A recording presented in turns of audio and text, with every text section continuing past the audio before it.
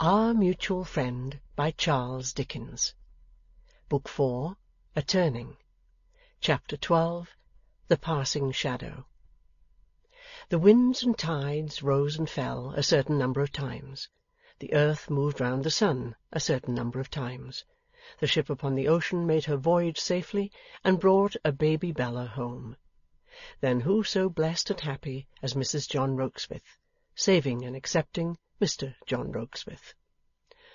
"Would you not like to be rich now, my darling?" "How can you ask me such a question, John dear? Am I not rich?" These were among the first words spoken near the baby Bella as she lay asleep.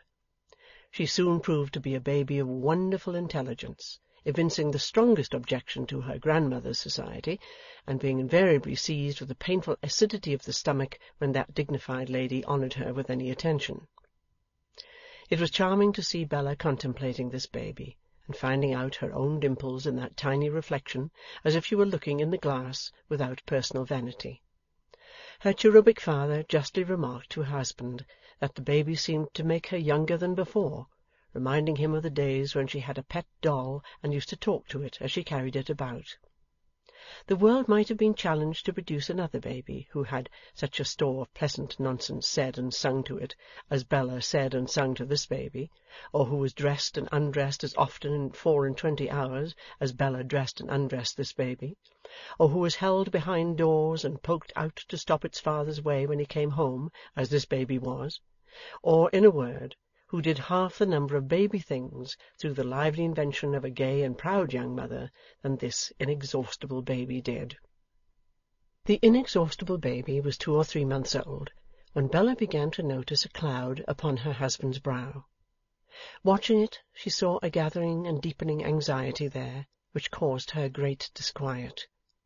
More than once she woke him muttering in his sleep, and though he muttered nothing worse than her own name, it was plain to her that his restlessness originated in some load of care. Therefore Bella at length put in her claim to divide this load, and hear her half of it.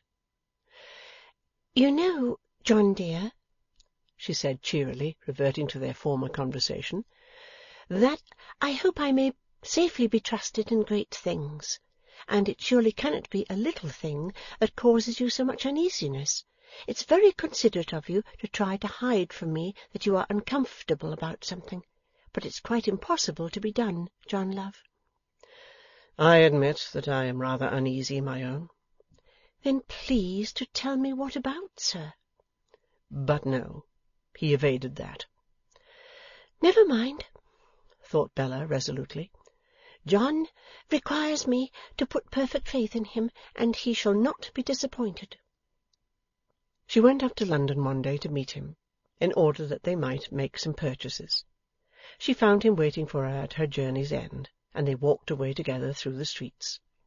He was in gay spirits, though still harping on that notion of their being rich, and he said, now let them make believe that yonder fine carriage was theirs, and that it was waiting to take them home to a fine house they had. What would Bella in that case best like to find in the house? Well, Bella didn't know. Already having everything she wanted, she couldn't say. But by degrees she was led on to confess that she would like to have for the inexhaustible baby such a nursery as never was seen. It was to be a very rainbow for colours, as she was quite sure baby noticed colours, and the staircase was to be adorned with the most exquisite flowers, as she was absolutely certain baby noticed flowers, and there was to be an aviary somewhere of the loveliest little birds, as there was not the smallest doubt in the world that baby noticed birds. Was there nothing else? No, John dear. The predilections of the inexhaustible baby being provided for, Bella could think of nothing else. They were chatting on in this way, and John had suggested, "No jewels for your own wear, for instance?" And Bella had replied, laughing, "Oh, if it came to that, yes, there might be a beautiful ivory case of jewels on her dressing-table," when these pictures were in a moment darkened and blotted out. They turned a corner, and met Mr. Lightwood. He stopped, as if he were petrified by the sight of Bella's husband, who in the same moment had changed colour. "Mr. Lightwood and I have met before," he said. "Met before, John?" Bella repeated in a tone of wonder. "Mr. Lightwood told me he had never seen you." "I did not then know that I had," said Lightwood, discomposed on her account.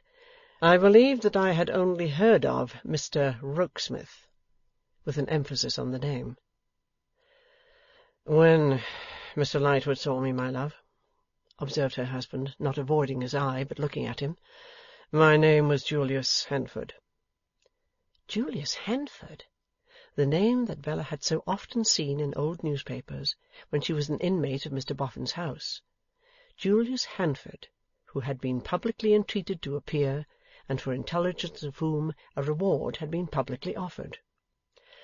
"I would have avoided mentioning it in your presence," said Lightwood to Bella delicately, "but since your husband mentions it himself, I must confirm his strange admission. I saw him as Mr. Julius Handford, and I afterwards, unquestionably to his knowledge, took great pains to trace him out." "Quite true.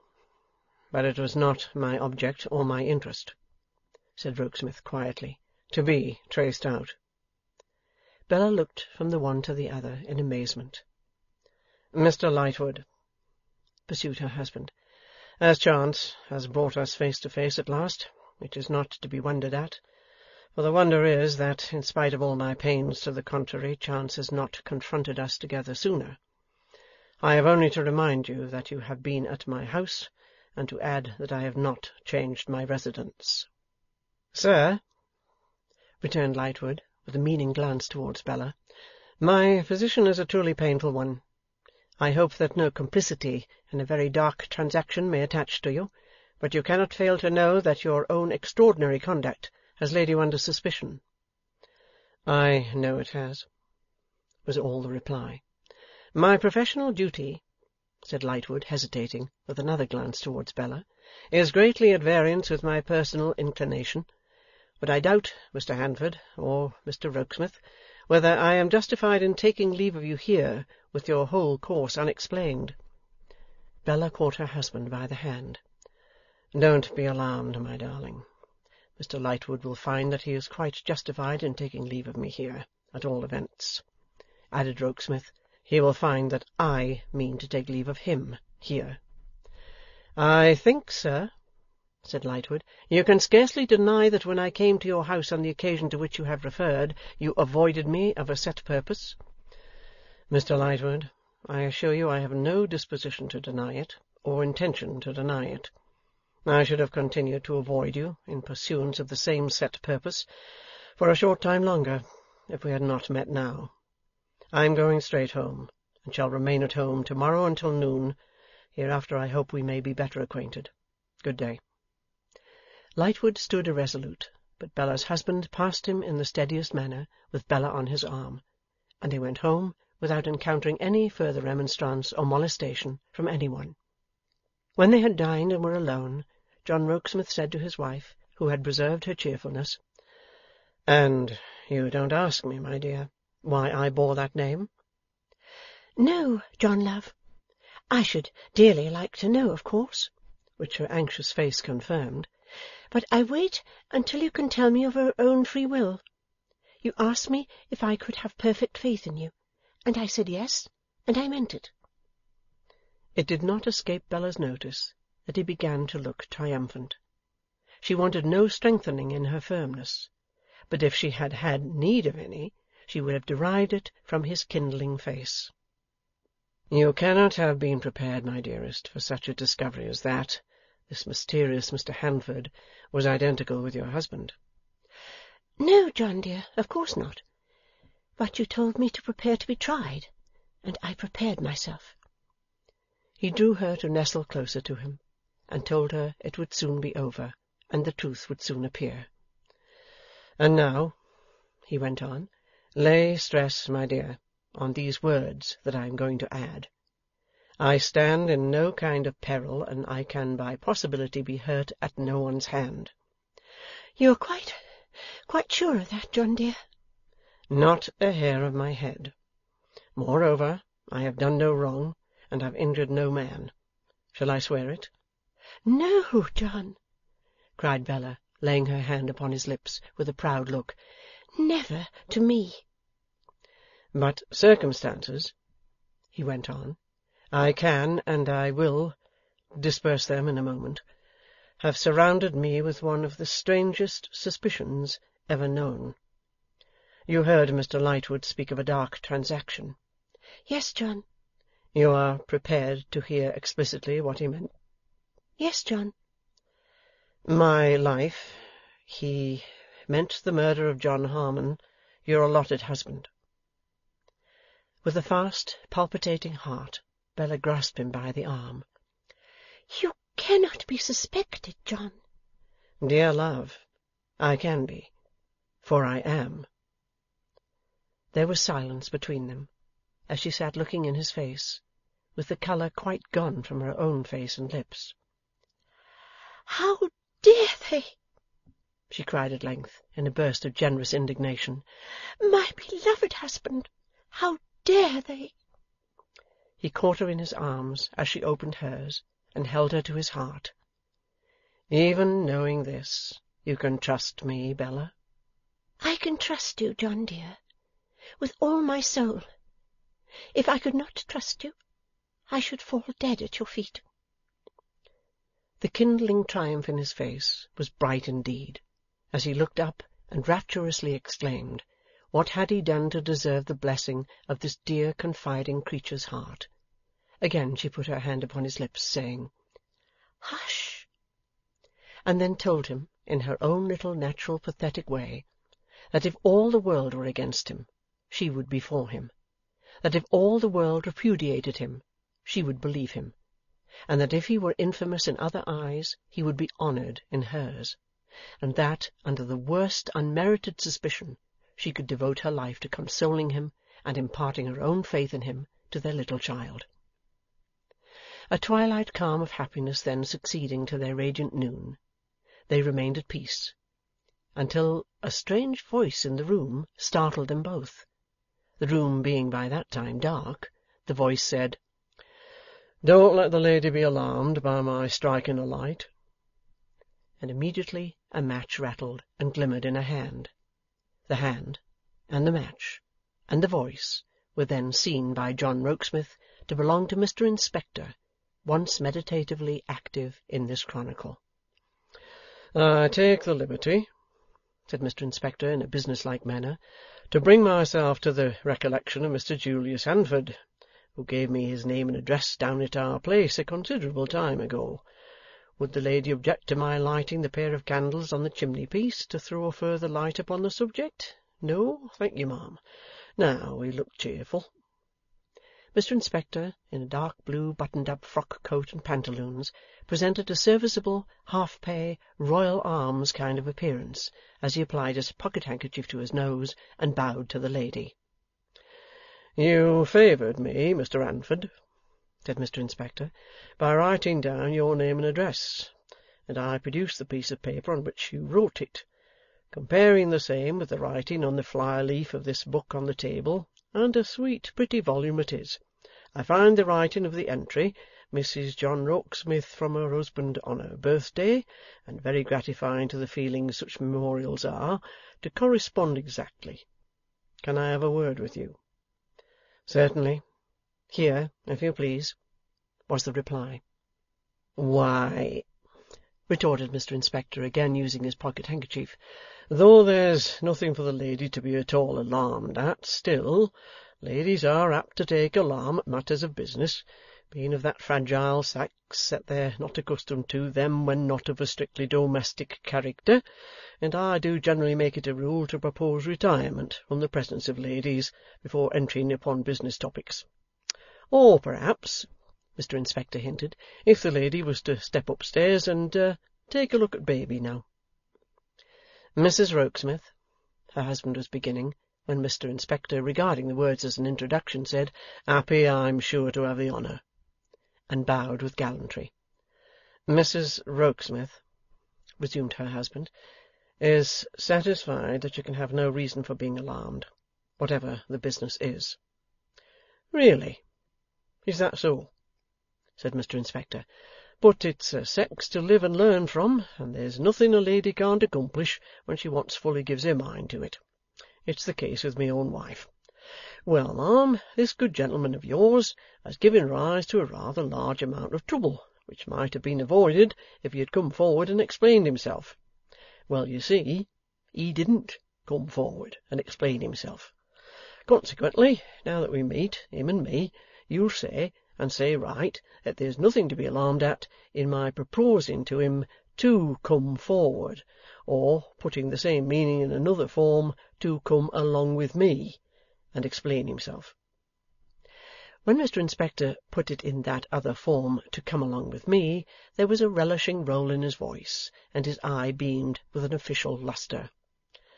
"Do you propose to take me into custody?" inquired John Rokesmith, very coolly. "Why argue?" returned Mr. Inspector, in a comfortable sort of remonstrance. "Ain't it enough that I propose that you shall come along with me?" "For what reason?" "Lord bless my soul and body," returned Mr. Inspector, "I wonder at it in a man of your education. Why argue?" "What do you charge against me?" "I wonder at you before a lady," said Mr. Inspector, shaking his head reproachfully. "I wonder, brought up as you have been, you haven't a more delicate mind. I charge you, then, with being some way concerned in the harm and murder. I don't say whether before, or in, or after the fact. I don't say whether with having some knowledge of it that hasn't come out." "You don't surprise me. I foresaw your visit this afternoon." "Don't," said Mr. Inspector. Why argue? It's my duty to inform you that whatever you say will be used against you." "I don't think it will." "But I tell you it will," said Mr. Inspector. "Now, having received the caution, do you still say that you foresaw my visit this afternoon?" "Yes, and I will say something more, if you will step with me into the next room."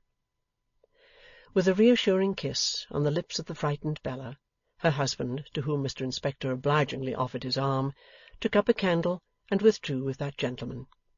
They were a full half-hour in conference. When they returned, Mr. Inspector looked considerably astonished. "I have invited this worthy officer, my dear," said John, "to make a short excursion with me in which you shall be a sharer. He will take something to eat and drink, I dare say on your invitation, while you are getting your bonnet on." Mr. Inspector declined eating, but assented to the proposal of a glass of brandy and water. Mixing this cold, and pensively consuming it, he broke at intervals into such soliloquies as that he never did know such a move, that he never had been so gravelled, and that what a game was this to try the sort of stuff a man's opinion of himself was made of. Concurrently with these comments, he more than once burst out a-laughing, with the half-enjoying and half-piqued air of a man who had given up a good conundrum after much guessing and been told the answer. Bella was so timid of him that she noted these things in a half-shrinking, half-perceptive way, and similarly noted that there was a great change in his manner towards John. That coming along with him deportment was now lost in long musing looks at John and at herself, and sometimes in slow heavy rubs of his hand across his forehead, as if he were ironing out the creases which his deep pondering made there. He had had some coughing and whistling satellites secretly gravitating towards him about the premises, but they were now dismissed, and he eyed John as if he had meant to do him a public service, but had unfortunately been anticipated. Whether Bella might have noted anything more, if she had been less afraid of him, she could not determine, but it was all inexplicable to her, and not the faintest flash of the real state of the case broke in upon her mind. Mr. Inspector's increased notice of herself, and knowing way of raising his eyebrows when their eyes by any chance met, as if he put the question, "Don't you see?" augmented her timidity, and consequently her perplexity.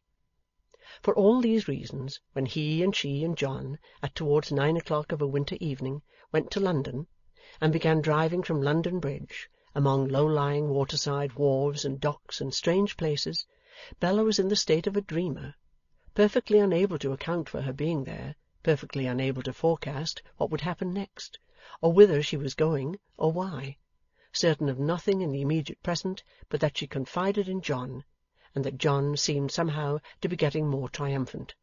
But what a certainty was that!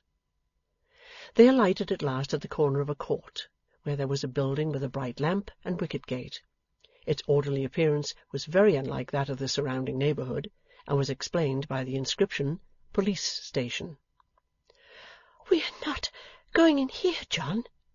said Bella, clinging to him. "Yes, my dear, but of our own accord. We shall come out again as easily, never fear." The whitewashed room was pure white as of old, the methodical book-keeping was in peaceful progress as of old, and some distant howler was banging against a cell door as of old. The sanctuary was not a permanent abiding-place, but a kind of criminal Pickford's. The lower passions and vices were regularly ticked off in the books, warehoused in the cells, carted away as per accompanying invoice, and left little mark upon it. Mr. Inspector placed 2 chairs for his visitors before the fire, and communed in a low voice with the brother of his order, also of a half-pay and Royal Arms aspect, who, judged only by his occupation at the moment, might have been a writing-master setting copies. Their conference done, Mr. Inspector returned to the fireplace, and, having observed that he would step round to the fellowships and see how matters stood, went out. He soon came back again, saying, "Nothing could be better for the supper with Miss Abbey in the bar."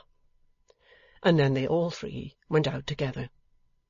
Still, as in a dream, Bella found herself entering a snug, old-fashioned public-house, and found herself smuggled into a little 3-cornered room nearly opposite the bar of that establishment. Mr. Inspector achieved the smuggling of herself and John into this queer room, called cosy in an inscription on the door, by entering in the narrow passage first in order, and suddenly turning round upon them with extended arms, as if they had been 2 sheep. The room was lighted for their reception. "Now," said Mr. Inspector to John, turning the gas lower, "I'll mix with them in a casual way, and when I say identification, perhaps you'll show yourself." John nodded, and Mr. Inspector went alone to the half-door of the bar. From the dim doorway of cosy, within which Bella and her husband stood, they could see a comfortable little party of 3 persons sitting at supper in the bar, and could hear everything that was said. The 3 persons were Miss Abbey and 2 male guests, to whom collectively Mr. Inspector remarked that the weather was getting sharp for the time of year. "It need be sharp to suit your wits, sir," said Miss Abbey. "What have you got in hand now?" "Thanking you for your compliment, not much, Miss Abbey," was Mr. Inspector's rejoinder. "Who have you got in the cosy?" asked Miss Abbey. "Only a gentleman and his wife, miss." "And who are they, if one may ask it, without detriment to your deep plans in the interests of the honest public?" said Miss Abbey, proud of Mr. Inspector as an administrative genius. "They are strangers in this part of the town, Miss Abbey. They are waiting till I shall want the gentleman to show himself somewhere for half a moment." "While they're waiting," said Miss Abbey, "couldn't you join us?" Mr. Inspector immediately slipped into the bar, and sat down at the side of the half-door, with his back towards the passage, and directly facing the 2 guests.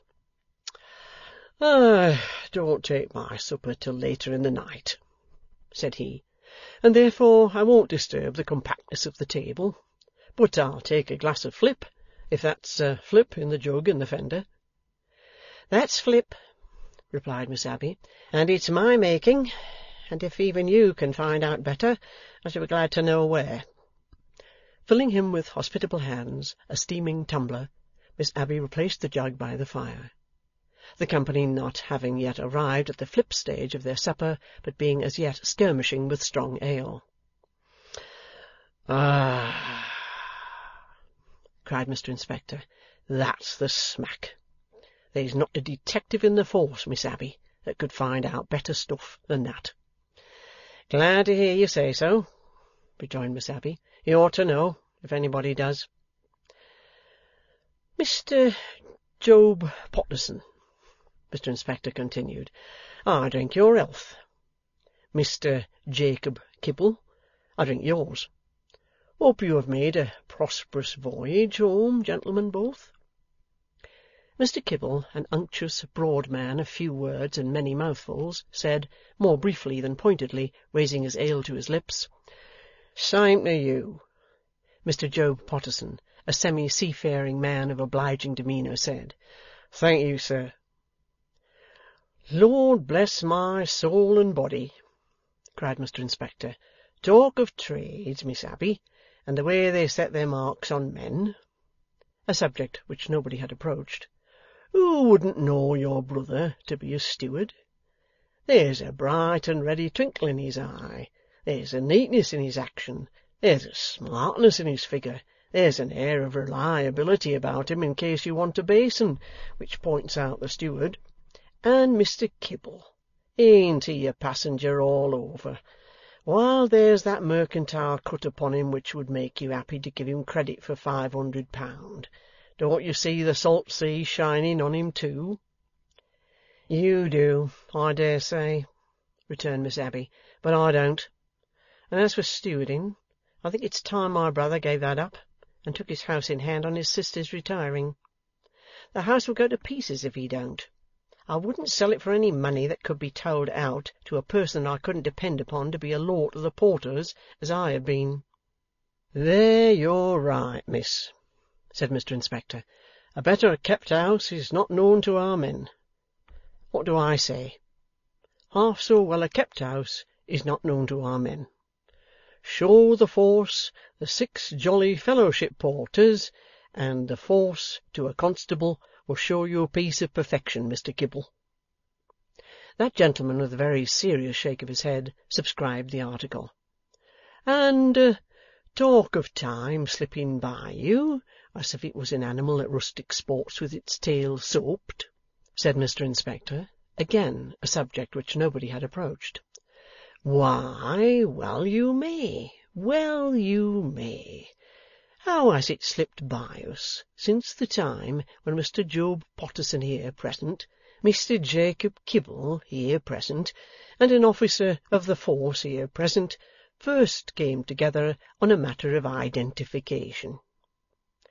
Bella's husband stepped softly to the half-door of the bar, and stood there. 'How has time slipped by us,' Mr. Inspector went on slowly, with his eyes narrowly observant of the two guests, 'since we 3 very men, at an inquest in this very house— Mr. Kibble, taken ill, sir?' Mr. Kibble had staggered up, with his lower jaw dropped. Catching Potterson by the shoulder, and pointing to the half-door, he now cried out, 'Potterson! Look! Look there!' Potterson started up, started back, and exclaimed, 'Heaven defend us! What's that?' Bella's husband stepped back to Bella, took her in his arms, for she was terrified by the unintelligible terror of the 2 men, and shut the door of the little room. A hurry of voices succeeded, in which Mr. Inspector's voice was busiest. It gradually slackened and sank, and Mr. Inspector reappeared. 'Sharp's the word, sir,' he said, looking in with a knowing wink. 'We'll get your lady out at once.' Immediately Bella and her husband were under the stars, making their way back, alone, to the vehicle they had kept in waiting. All this was most extraordinary, and Bella could make nothing of it but that John was in the right. How in the right, and how suspected of being in the wrong, she could not divine. Some vague idea that he had never really assumed the name of Handford, and that there was a remarkable likeness between him and that mysterious person, was her nearest approach to any definite explanation. But John was triumphant. That much was made apparent, and she could wait for the rest. When John came home to dinner next day, he said, sitting down on the sofa by Bella and baby Bella, 'My dear, I have a piece of news to tell you. I have left the China House.' As he seemed to like having left it, Bella took it for granted that there was no misfortune in the case. 'In a word, my love,' said John, 'the China House is broken up and abolished. There is no such thing any more.' 'Then are you already in another house, John?' 'Yes, my darling. I am in another way of business, and I am rather better off. The inexhaustible baby was instantly made to congratulate him, and to say, with appropriate action on the part of a very limp arm and a speckled fist, 3 cheers, ladies and gentlemorums, hooray! "I am afraid, my life," said John, "that you have become very much attached to this cottage." "Afraid I have, John? Of course I have."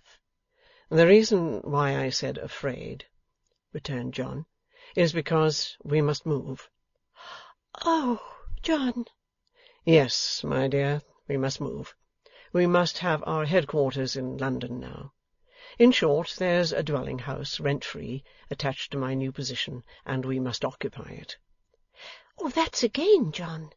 "Yes, my dear, it is undoubtedly a gain." He gave her a very blithe look, and a very sly look, which occasioned the inexhaustible baby to square at him with the speckled fists, and demand in a threatening manner what he meant. "My love, you said it was a gain, and I said it was a gain. A very innocent remark, surely." "I won't," said the inexhaustible baby, "allow you to make game of my venerable Ma," at each division administering a soft facer with one of the speckled fists. John having stooped down to receive these punishing visitations, Bella asked him would it be necessary to move soon. Why, yes indeed, said John, he did propose that they should move very soon. Taking the furniture with them, of course, said Bella. Why, no, said John. The fact was that the house was, in a sort of a kind of a way, furnished already. The inexhaustible baby, hearing this, resumed the offensive, and said, "But there's no nursery for me, sir. What do you mean, marble-hearted parent?" To which the marble-hearted parent rejoined that there was a sort of a kind of a nursery, and it might be made to do. "Made to do?" returned the inexhaustible, administering more punishment. "What do you take me for?" And was then turned over on its back in Bella's lap, and smothered with kisses. "But really, John dear," said Bella, flushed in quite a lovely manner by these exercises, "will the new house, just as it stands, do for baby? That's the question."